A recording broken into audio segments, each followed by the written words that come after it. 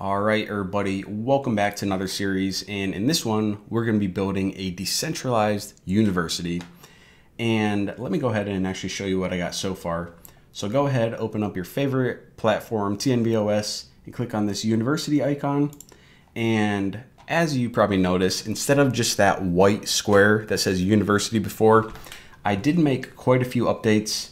And for now, what we can do is go under this teach section to this my courses page. Make sure you click that, and we're going to go ahead and create a new course by clicking this new course button. And I am just going to be making a draft course that I actually plan on making in the future. I don't actually have any videos recorded yet, but it's good to use as a demonstration. So I'm going to create a course and name it React Optimization, and just give it a quick description. Say, in this course, we will learn how to optimize React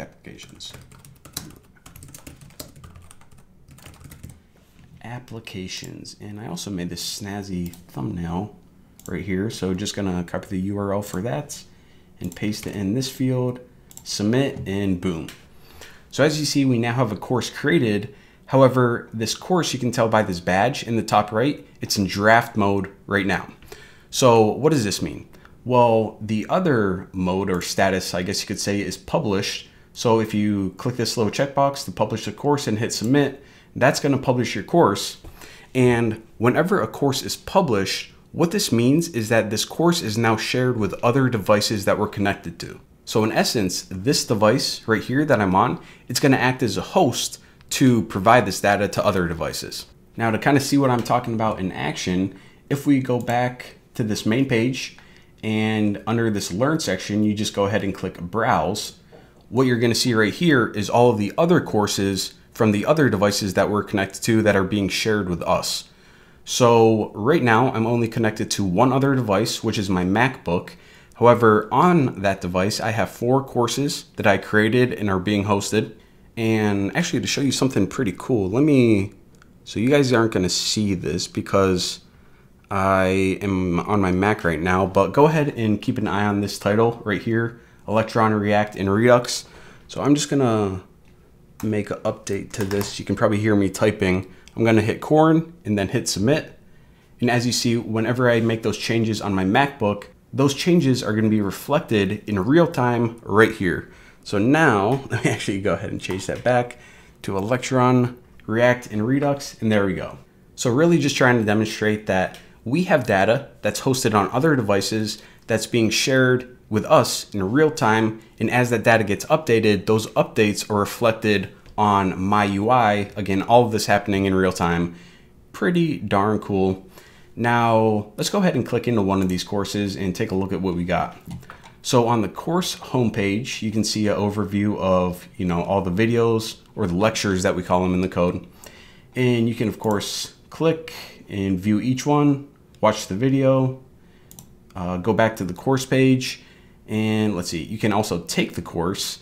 And whenever you take the course, what it does is it moves it kind of out of this browse section.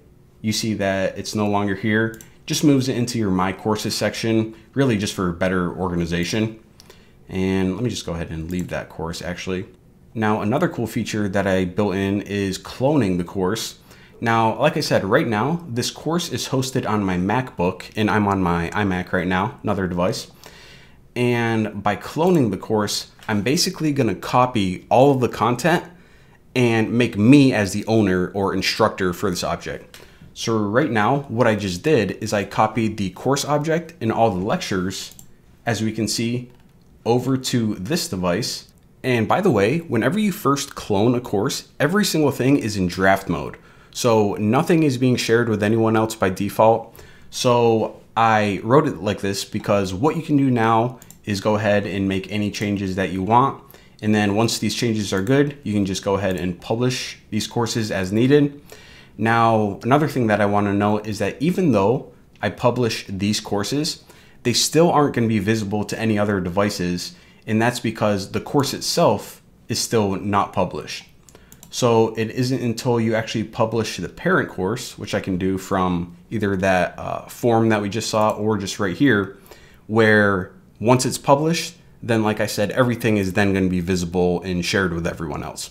But for now, I'm just going to go ahead and delete this course because I don't actually want to clone it. Just want to kind of show you this cool cloning logic.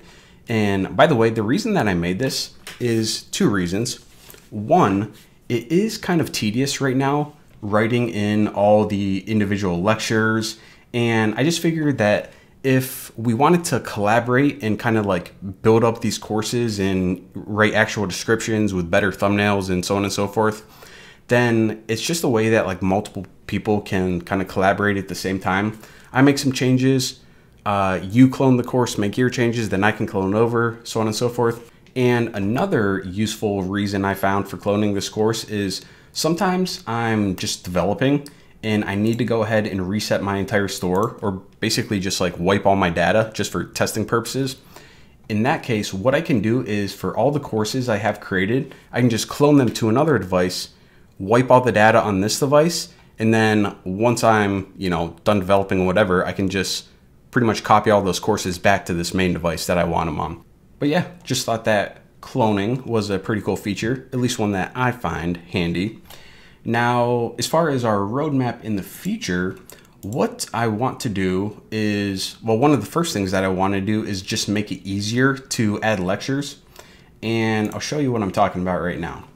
So for this course that we just created, whenever we create a new lecture, I'll show you how it's kind of a pain right now.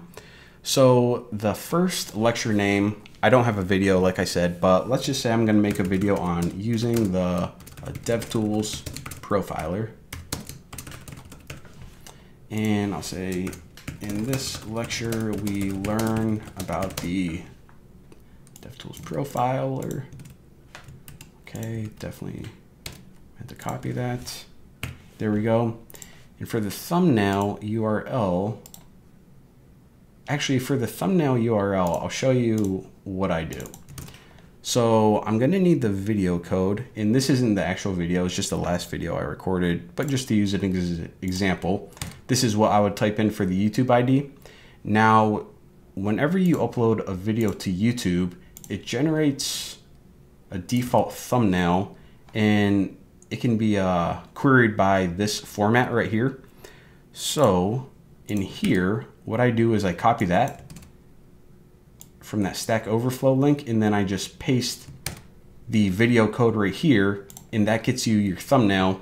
Now, all of that, as you could see, it was kind of tedious. I have to like go to YouTube and look at the URL and copy this, then go to the Stack Overflow page and like copy this and replace my video code with this, and like it wasn't that bad what we just did, but imagine like some of my courses that have like 200 videos in them.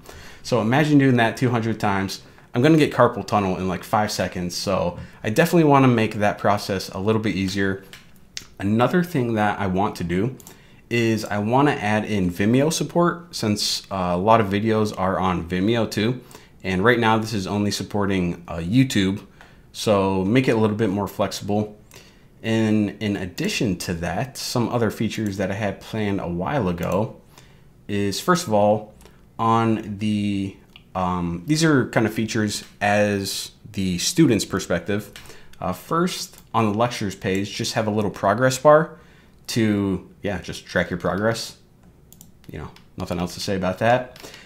And then on the actual video or lecture page, I thought it would be cool to have a download button. A lot of people ask to download my videos, and well, there's like not a download button on YouTube. So, since this is pretty much our own platform and we could build whatever features we want, I thought that would be a cool feature. And another thing that I thought was handy was just to have some links to different resources.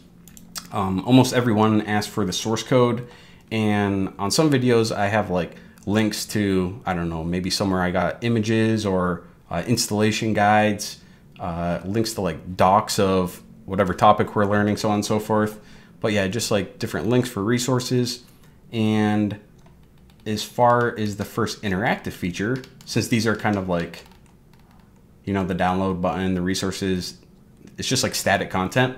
As far as an interactive feature goes, I think there's a motorcycle outside, but I thought a comment section would be, one of the top things on the list of priorities, since a lot of people have questions, just want to get feedback, or even just chat, hang out. That'd be cool too. But a comment section is definitely top on the list.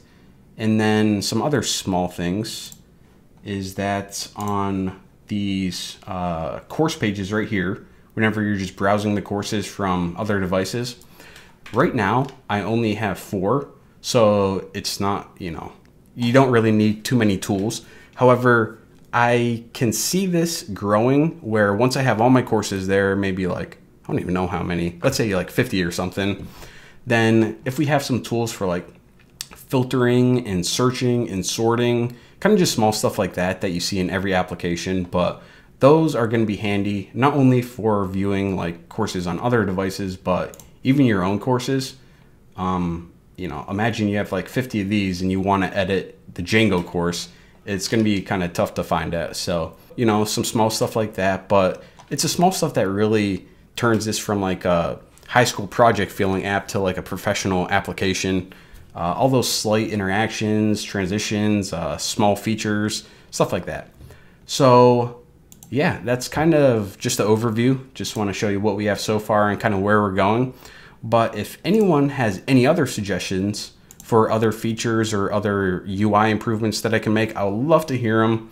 Basically, any other tools that we can use to help each other learn, yeah, let me hear them. I mean, this is our application. We're pretty much the end users, so our feedback is the most important. So yeah, on that note, that is what we're going to be doing. If anyone is interested in following along, building this thing with me, then yeah, we'll see where it goes. So for now, thanks for watching, and I will see you in the next video.